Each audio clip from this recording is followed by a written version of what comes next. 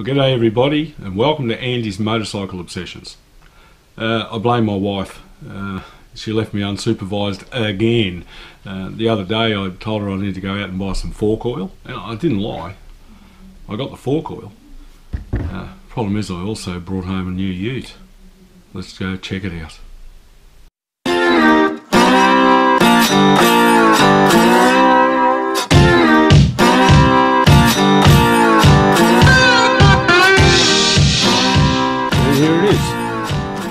So it's a 2012 FG Mk2 XR6 turbo ute.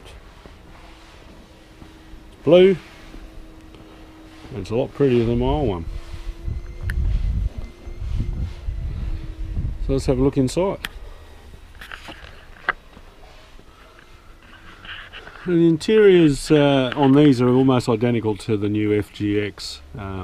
Ford didn't have enough money in the budget really to do anything really innovative with the new ones, so in my view these are a better looking car and you've got the same appointments, so it's a no-brainer for me. Yeah, the XR comes with the insignia in the seat obviously, and in the floor mats. There's plenty of room to put all your stuff. There's lots of space behind the seats. The console, cup holders, glove box obviously. The interior display is very nice.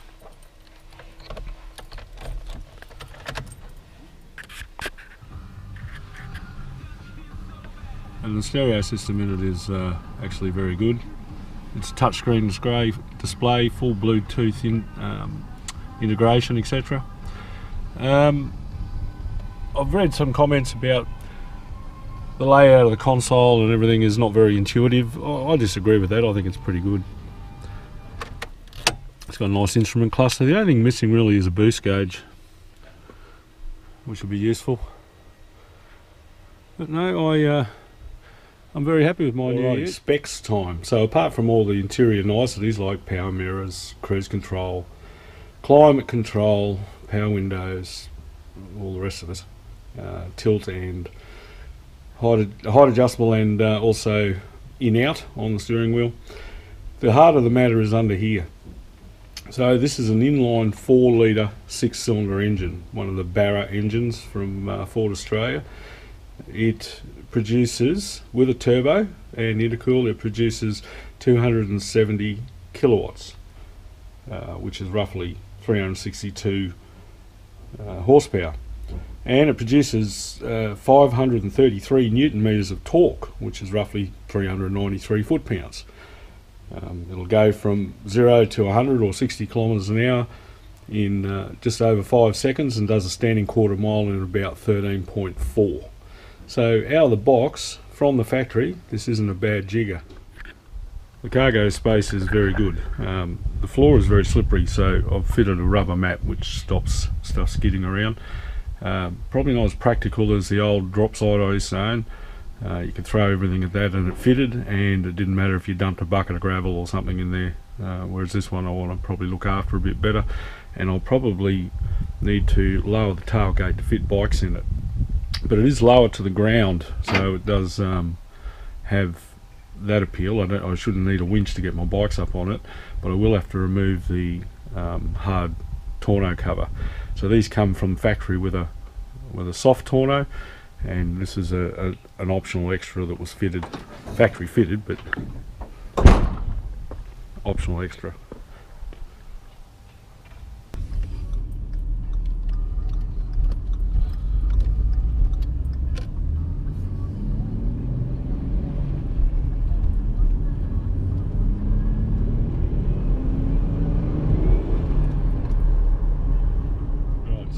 In normal traffic it's quite easy to drive. You don't have, I think that's the thing I like about the modern version of the muscle cars, and I think that this car legitimately fits into that category. There's an XR8 ute just going past there now. Is the drivability under normal conditions? I mean, you've got everything. Take off from the lights, nice and gentle. fairly economical, especially off boost. On boost, not so economical, but certainly if you drive it sensibly, you've got far better chance of having you know, a decent fuel economy return than you have with the XR8. And yet when you stick your foot into it, you get that instant torque, and there's no real turbo lag. It just pretty well squeeze on the throttle, and at any speed in any gear you can really sort of feel that engine delivering that massive amount of torque right from about 2000 RPM. Car feels really light in the front, but you feel connected. You know, it's certainly no modern sports car, but the handling of these things is actually pretty good. Up on the cruise control, and we can happily motor along and not worry about traffic tickets. I like the manual. The automatic, 6-speed automatic, is a very, very intelligent gearbox and is perfectly matched to the XR6, and they deliver a much better performance.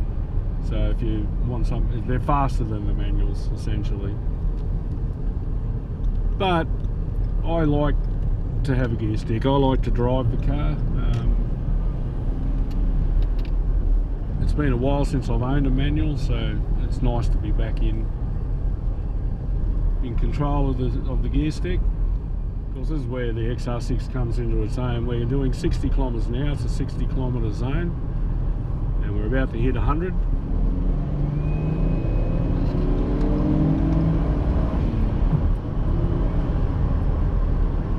And we well and truly surpassed that very promptly.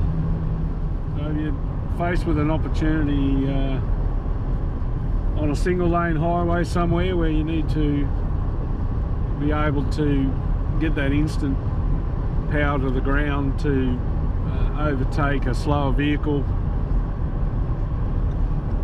you can get the job done very quickly, very cleanly, and it will bring a smile to your dial, I guarantee you. So why the XR6? Ford do make an XR8, which is a 5.4 litre V8. I guess the reality is that the V8, they're a slug.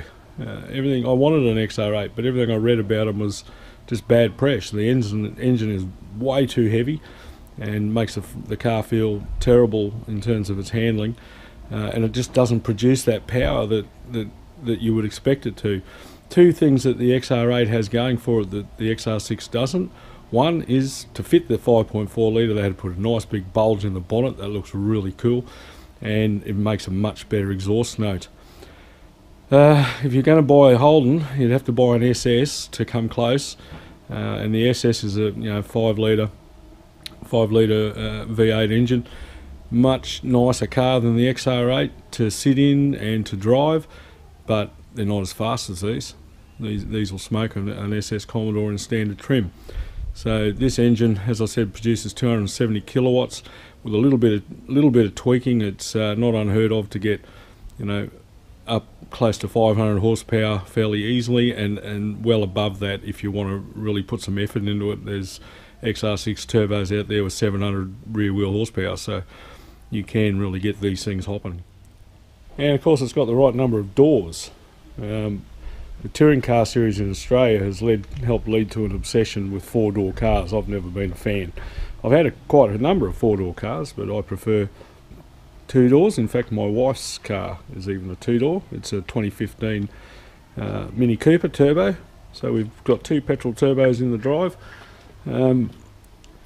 For those of you that aren't living in the Australian market, if you like Aussie utes, and even though there's been a trend away from the major manufacturers, in fact Holden and Ford are closing up manufacturing in Australia, sadly, you can buy these in America, particularly the Holdens, because they built the Holden platform, designed and built the manufacturing technique and platform for the Commodore series here in Australia, and that was exported to Detroit. And of course there's a lot of Chevrolets and the Pontiac GTOs that are built on that platform.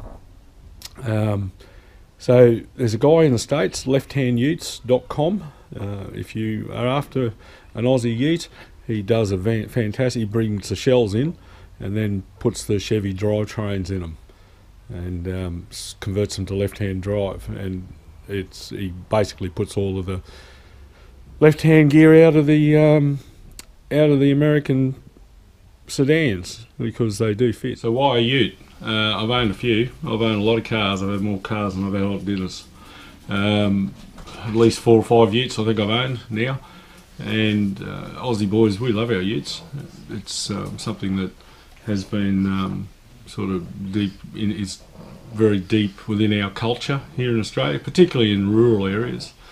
And it's a uniquely, well, it's not uniquely Australian, but the first ute was an Australian, born from an Australian idea. It was 1932. There was the wife of an Australian farmer sent a letter to Ford and asked them to build her a car that she could drive to church on Sunday and then take her pigs to market on Monday.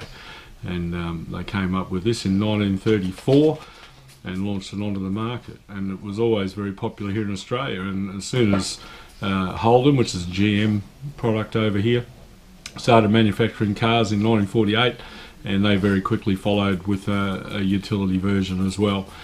And the Holden Ford rivalry has gone back generations, and there's a very strong touring car championship in here going on here, and the rivalry between Ford and Holden has always been at its best on the racetrack, and you're either in one camp or the other. Me, I've owned both.